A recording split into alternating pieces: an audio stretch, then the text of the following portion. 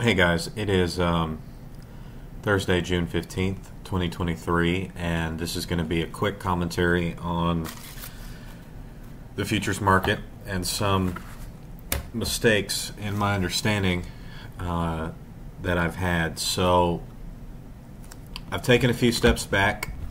I felt like I was moving forward for a while there, and some things that I've come to realize I want to, tell you where I've been more successful and where I've been less successful. So I have tended to have done better in lower volatility markets. So last week I did really well, and this week I haven't done as well. So last week was a lower volatility environment, more range bound, and I did a lot better in that. And I'll talk about the reasons why. But basically, a couple of key mistakes that I have made that I want to go over, and obviously, I don't expect my videos to get any sort of views. This is really just my own video journaling, and then obviously I keep a physical trading journal as well. I keep one for my own live trading, and then one for Michael's videos. So, going forward, ICT, or Inner Circle Trader, has indicated that he wants to just be Michael. So, out of respect for him, I'm just going to refer to him as Michael.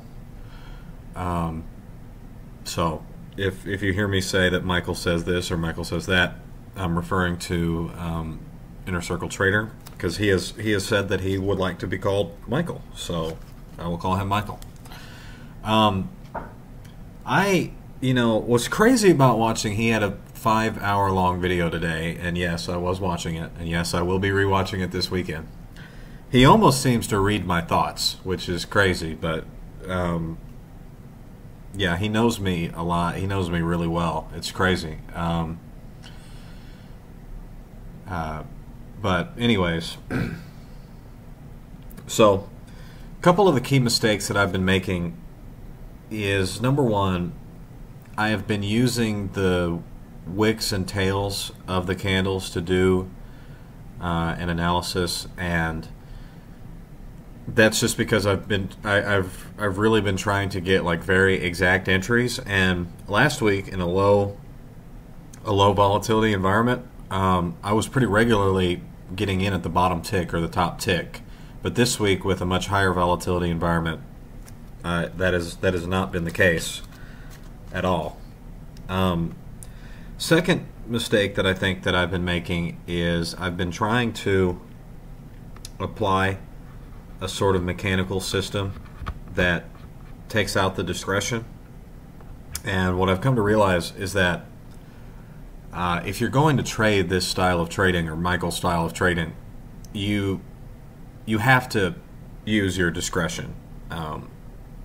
You have to analyze the market in the manner that he talks about, and then come to a reasoned conclusion as to where you think that price is drawing and what it's doing on the weekly, monthly, and daily time frame.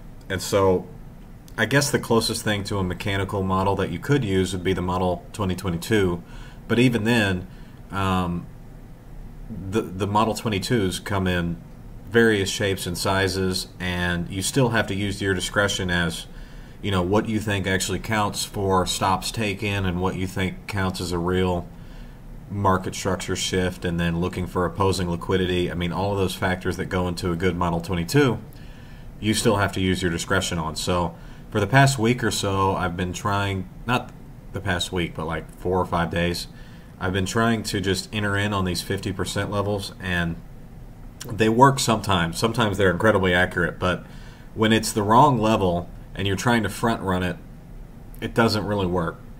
So when the market was range bound last week and it wasn't moving as much, wasn't as volatile, I had more accuracy with that. So I've definitely done better in the lower volatility environment.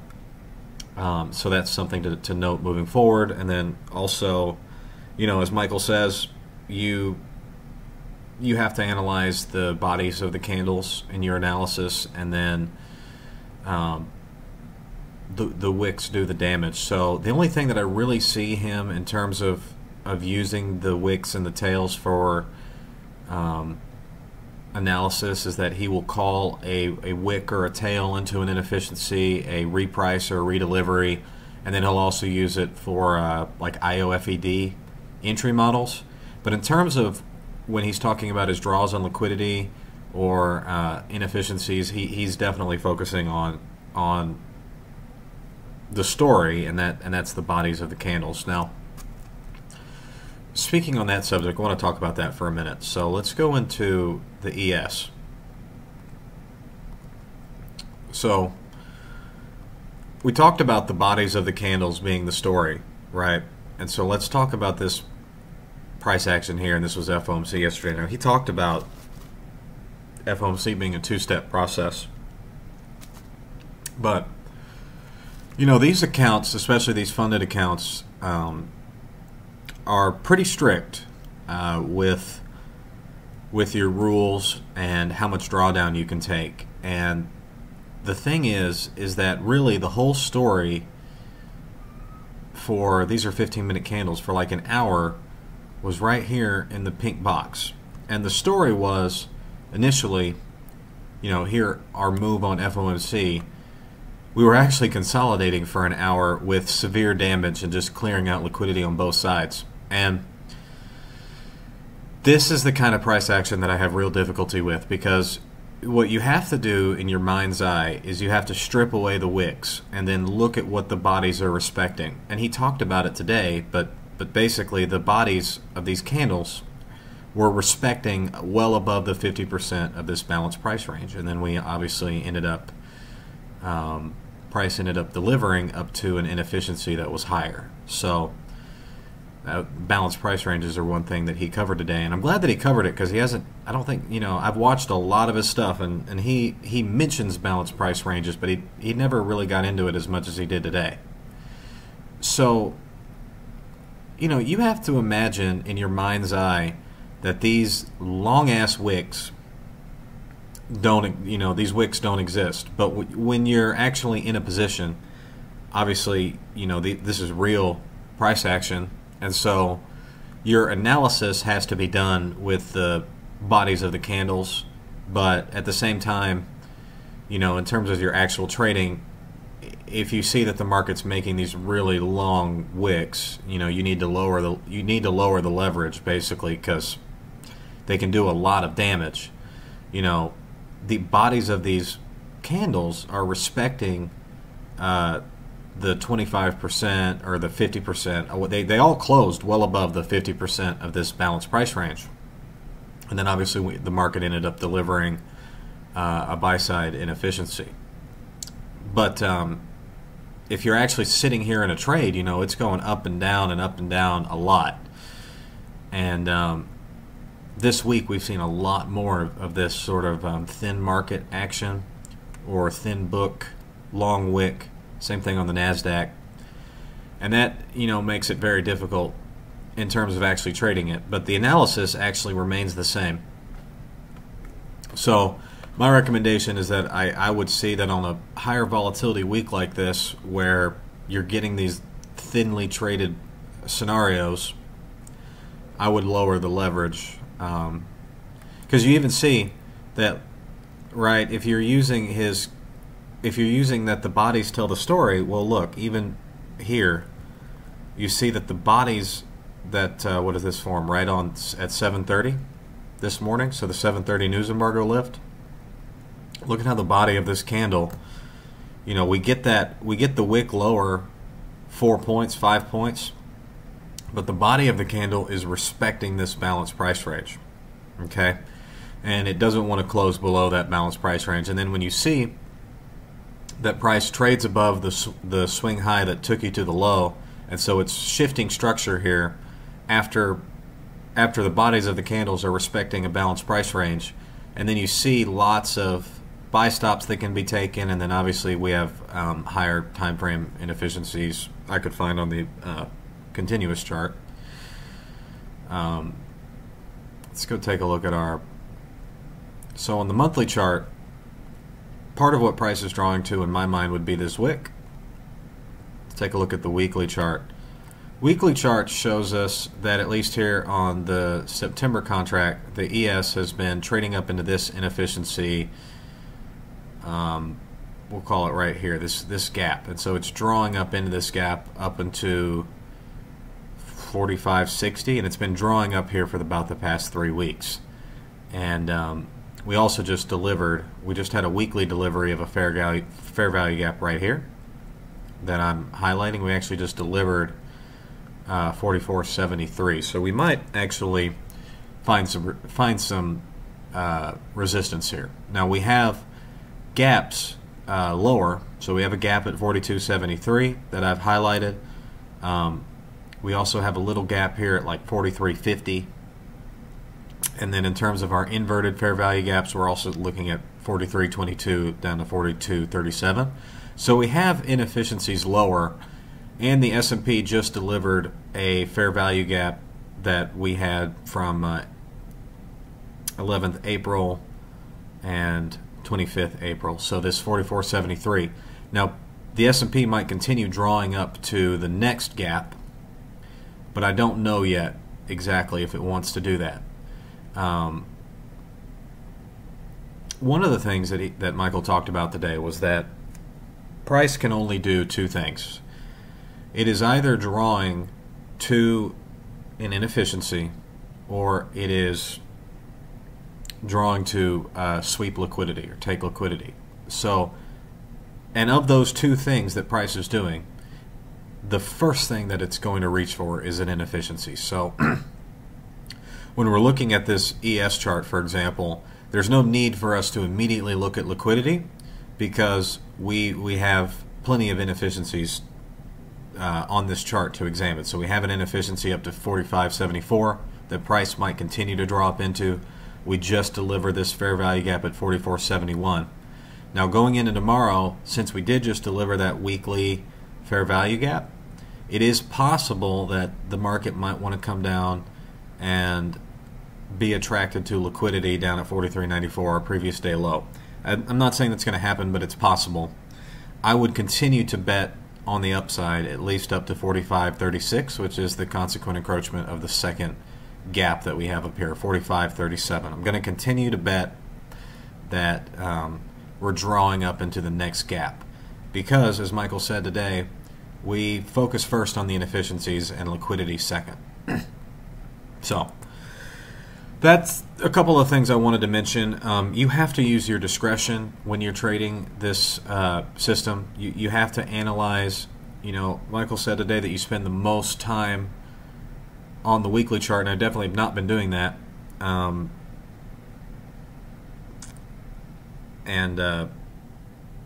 You know, you're always framing this thing in terms of inefficiencies first, liquidity second.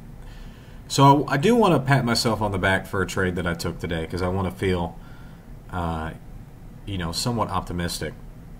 So I'm going to look at the Russell 2000. Now, take a look at the Russell 2000, and we always start our analysis on the weekly chart. So Russell 2000 recently delivered a weekly fair value gap up to 1928.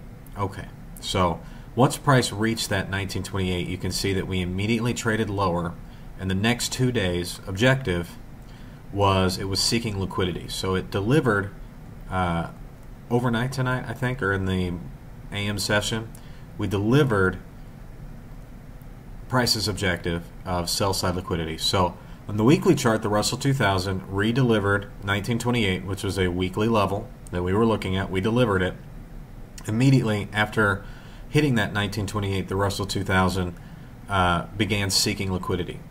Now this morning, okay, if we drill down to our 15-minute time frame, we see that we delivered sell side liquidity at 8:30 Eastern Standard Time. So on that news driver event, the Russell 2000 delivered sell side. Now, when we're looking at pools of liquidity, one of the things that Michael talks about is in the same token that you want to look for weekly and daily inefficiencies first, and even monthly inefficiencies, but a lot of time spent on the weekly chart, is the same thing when you're looking for liquidity.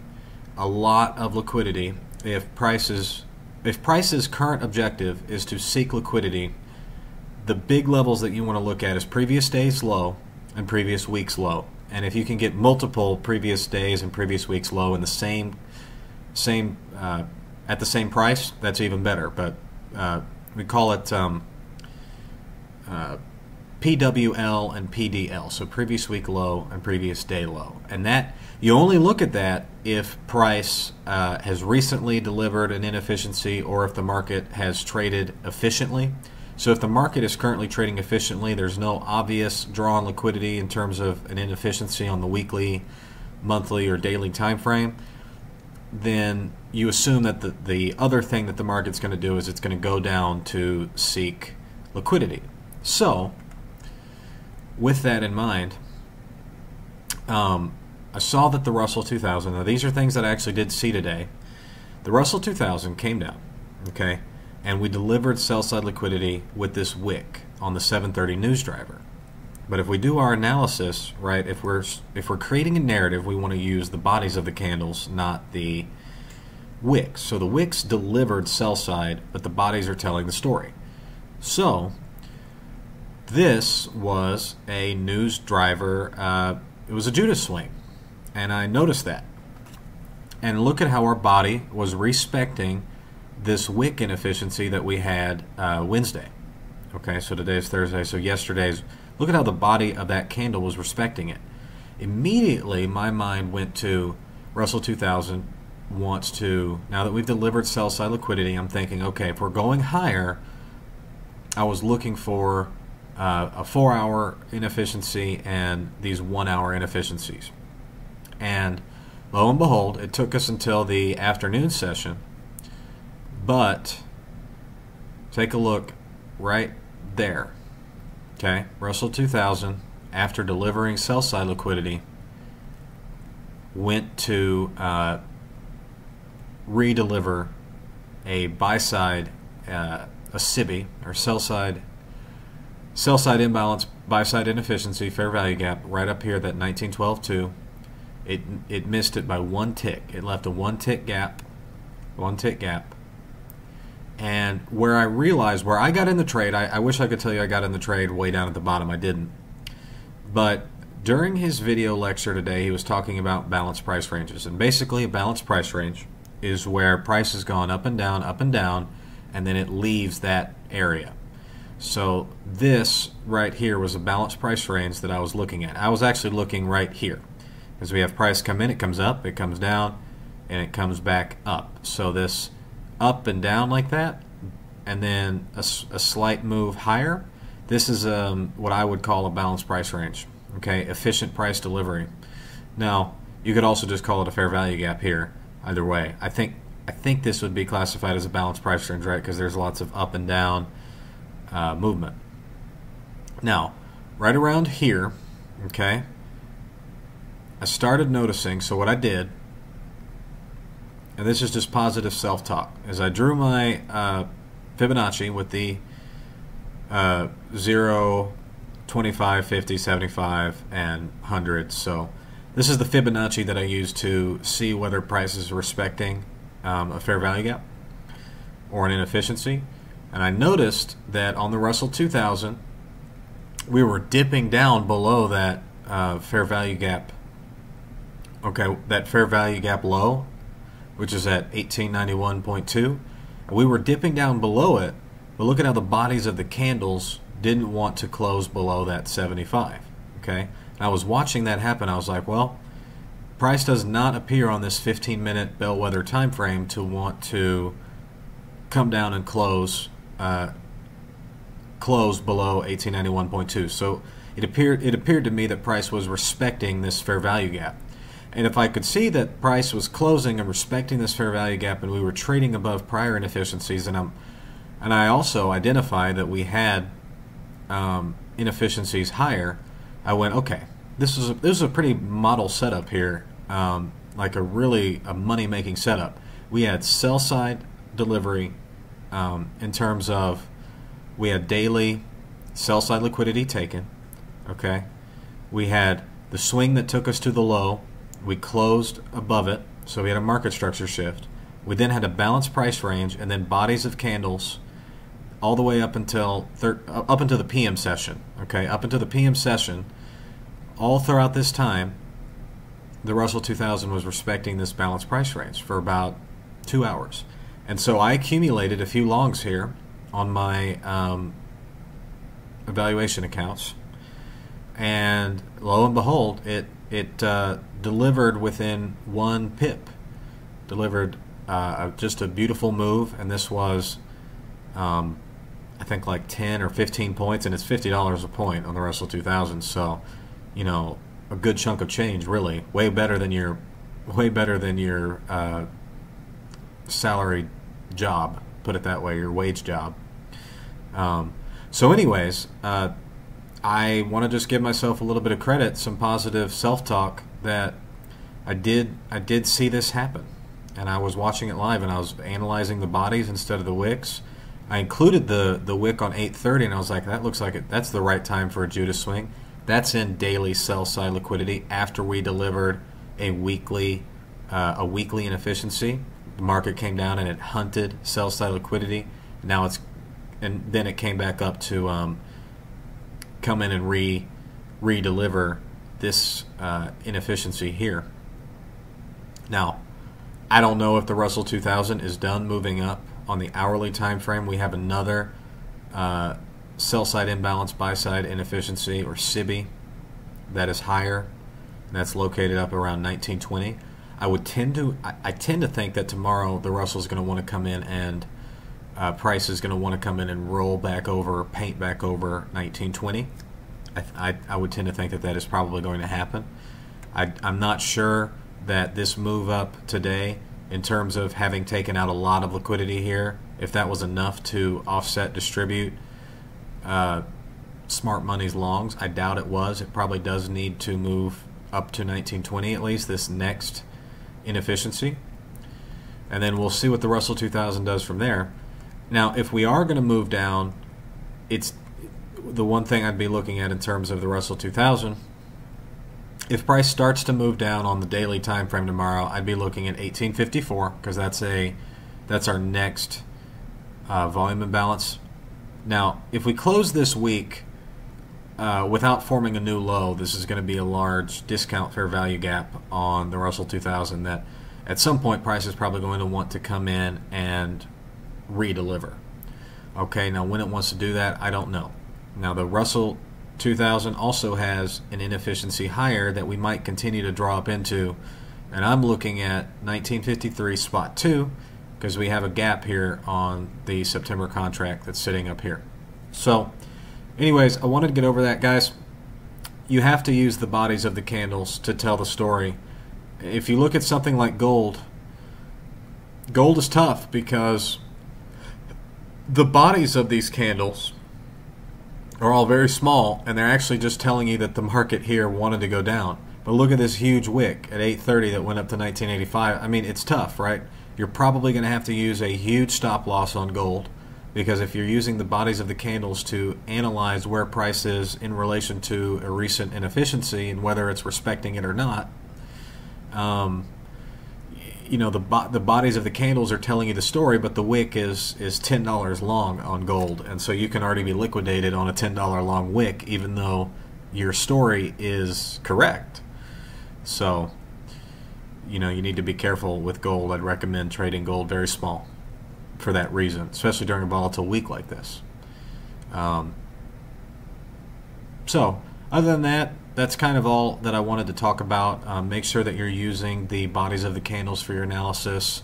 Make sure that you're referencing the weekly draws on liquidity. That's the first thing. Make sure that you're using inefficiencies as your primary tool, and if there are no inefficiencies, then, or if price has recently delivered a higher time frame inefficiency, then look for liquidity, especially your previous weeks and previous months and previous days, so your higher time frames like your daily highs and lows.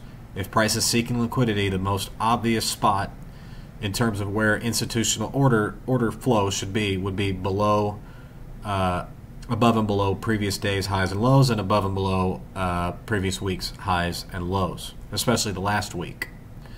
But that is that. And the other thing is yeah, you can't really trade this as a mechanical system. I don't think Michael recommends that, other than maybe Model 22.